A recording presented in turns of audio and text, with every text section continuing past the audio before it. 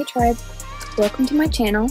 My name is Erin and I am a certified hypnotherapist, certified transpersonal hypnotherapist, a licensed RTT practitioner, and a member of the National Association of Transpersonal Hypnotherapists and International Association of Counselors and Therapists. And I also have a degree in business. So, my channel, you can find out a lot of different things, learn about a lot of different things that all has to do with crazy stuff, like hypnosis and stuff with the mind. Because at Realign Your Mind, I aim to remind you of your power and the power you have had and you have always had, and to give you that power back. So yeah, so today I'm going to talk about why do hypnotherapists snap their fingers?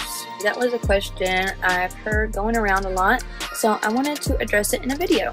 So reason why a lot of hypnotherapists snap their fingers or clap their hands is for that shock, is for that surprise. Because whenever your mind, your conscious mind is surprised, it gets surprised, it's like still trying to figure out what the heck that was, that it will accept whatever comes after it. It will accept that suggestion as it is a fact.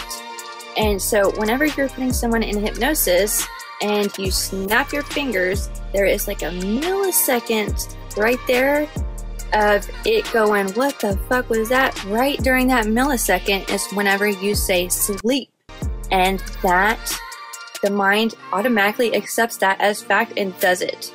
It sleeps.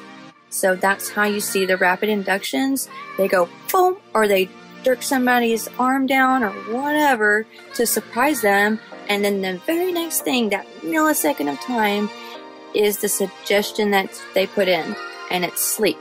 And boom, they sleep. So, you know, they don't sleep, but they go into a deep trance. So that is why hypnotherapists snap, is to get that shock, that surprise. Yeah. So, yeah. I think I answered that pretty clearly enough.